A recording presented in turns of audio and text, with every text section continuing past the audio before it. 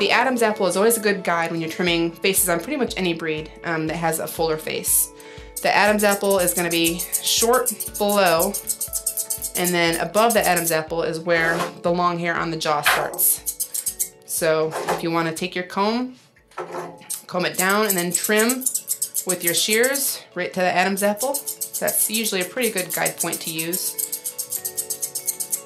so you don't have a beard that's super long. I tend to find that longer beards kind of add age to a dog's face.